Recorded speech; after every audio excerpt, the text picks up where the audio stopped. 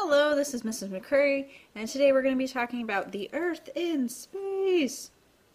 Alright, sorry about that. Anyway, so first we're just going to talk about its location in the solar system, and hopefully you know where the planets are, but just in case.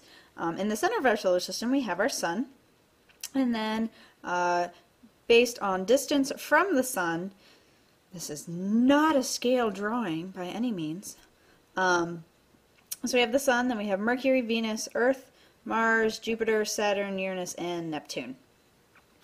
In the article about the solar system, there's all sorts of very interesting facts about the different planets, like how far they are away from the sun, how long their orbit is, and what would happen if their orbit changed, all sorts of things like that. It's very interesting.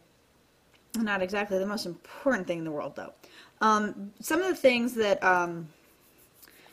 are good to take into to keep in your mind are our Earth is the distance from our Earth to the sun. We talked in the earlier this week that it's 93 million miles from the Earth to the sun. Now that is a very awkward number to deal with when you're talking 93 million miles, and since that's a unit that we are comfortable with, we understand it sort of, in as much as you can understand 93 million miles, but you know, we have a frame of reference for it, so we have renamed it one astronomical unit. And so when you see this label AU, we're talking about astronomical units, again, one being the distance from the Earth to the sun, so 93 million miles. And they talk about all the astronomical units from the sun to all the planets, noting then at the farthest end of the spectrum that from the sun to Neptune is 30 astronomical units. So from the sun to the Earth is a 30th of the distance from the sun to Neptune. And so that just really gives you an idea of how grand a scale we're talking about with all of this. And back in the day, there was Pluto. But, you know, now Pluto has been reclassified and it's a dwarf planet. There are also different, you know, that we've got the meteor belt between Mars and Jupiter and all sorts of things like that.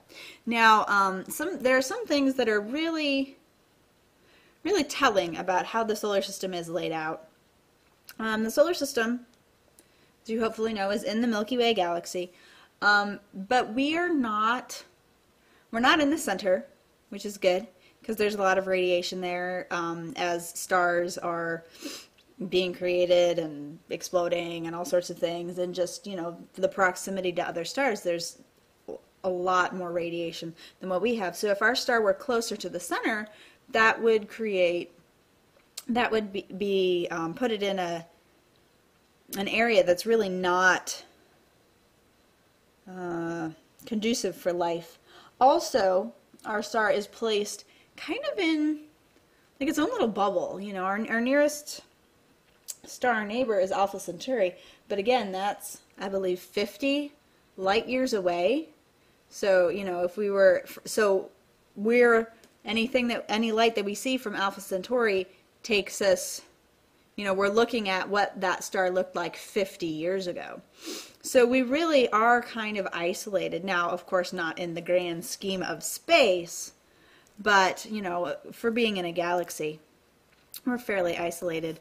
So what that does is it puts us in our own little, it gives us like a radioactive shielding so that we're not in areas that have too much radioactivity for life to be sustained. Also, Earth is placed in, you know, again, just the right distance away from the sun to, you know, not be overwhelmed with radioactivity from the sun. It's also at just the right distance between the sun and Jupiter that, again, we've got the right balance between heat and light and radiation. And also, because Jupiter is so large, even though in my drawing it's not a circle, sorry about that, computers are not easy to draw on. Even though because it's so large, it's going to attract a lot of, meteor activity. It's going to attract a lot of comet activity. And that helps prevent any asteroids or comets from colliding with the Earth. And then on the other side, we have the sun that's also drawing a lot of that. We also have the moon that is very close, but it is big enough that it does kind of act as like a catcher's mitt for all the things that get pretty close to Earth.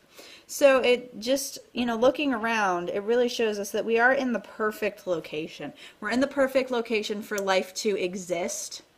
We have, the right amount of heat and light from the sun. We're at the right distance of an orbit so that we have the seasons, so that we have that regulated temperature. We're at the right distance from other stars so we don't have too much radiation. We're at the right distance from the center of the galaxy so that we don't have too much radiation. And so all of that, really just speaks of a plan.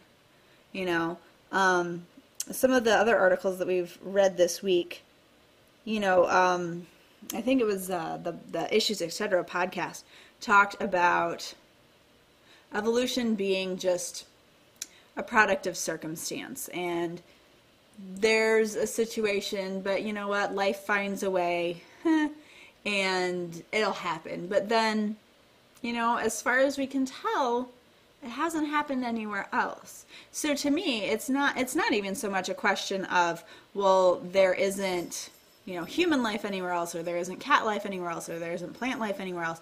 Because, as Dr. Voss talked about, all of these organisms on Earth have very similar DNA.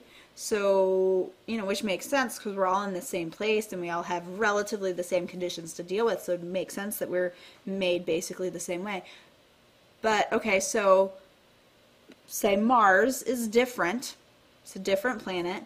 It's got different circumstances, different amount of radiation, different amount of heat, different amount of light, different gravity, all that stuff. But if life is just going to find a way and all these things are just going to evolve, why isn't there anything? And and it's not even that, there aren't cats or dogs or people or trees, but just that there's nothing. It's just rocks and dirt and dust and wind. There's nothing alive in any form. In any form, whether it looks like us, whether it's something we're used to or not. There's just nothing, because if you're talking about evolution as just happenstance and just, circumstance led to, in this circumstance this was created. So in a different circumstance of a different planet, something different would be created. So I'm not even, all concerned with, they need to be exactly like us, but there's just nothing. And, that's something that is pointed out often as being kind of a flaw in that theory of evolution. A stumbling point is that you're saying, life can be created out of any circumstance, but we see all these other circumstances where life isn't being created. So it does kind of point to the idea that the Earth is special and there's more to it than just random chance. We also talked about the nebula hypothesis, and this over here is a spiral galaxy. Just go with it. Okay, so the nebula hypothesis states that, so we have this spiral galaxy, or we have a supernova, or we have something where planets are being created. And with evolutionist theory, we can evolve people, we can evolve plants and animals, we can also evolve planets. So in evolutionist theory, we've got like this, they call it a boulder over here. And we've got a boulder over here, we've got a boulder over here. So what used to be the hypothesis, the nebula hypothesis, I guess it's still a hypothesis, is that these boulders were in these nebula. No, that's what it is. It's a nebula. Anyway, and as they were in the nebula, everything is swirling around and you get something that's the right size and it just, gravity takes over and starts to collect. Now what they've been finding is that actually when things are at the center of this nebula where they thought a lot of the planets were coming from, because that's the gravitational center. Things are going to be drawn to that, and so if gravity is just going to create a planet, that would be where they would come out from. But what they're seeing as they get more and more data is that as it gets to the center, things are just going so quickly that it just kind of explodes and grinds up into dust and then just gets shot off into the nebula. So what they're seeing, if it were there for millions and millions of years, what they're seeing is that these planets really, are having a hard time forming on their own, because if they're not just the right size, gravity won't take over enough, and you'll just have a bunch of rocks bumping into each other, breaking each other into smaller pieces, and then continuing being smaller pieces and not generating planets. So what they're seeing is that these planets would have to form much, much, much more quickly if they were being formed in nebula. Now, there's nothing to say that that's not what's happening. It's just showing that it's a much quicker process. It's not millions and millions of years. In some cases, it's hundreds of years or even less. Now, of course, again, we're talking many light years away, thousands if not millions of light years away. So there's really no way to watch it and time a planet being made. But it does definitely point to a much quicker creation instead of this evolution of planets. So again, when you get that quicker creation, it just again points fingers back to God, saying, well, yeah, it was quick. God just said it, and there it was. And of course, again, God created laws of the universe, not because he needed laws, but because he is an ordered God, and his creation reflects him. And so, he created this universe, and it has certain laws like gravity and other things, thermodynamics and things like that.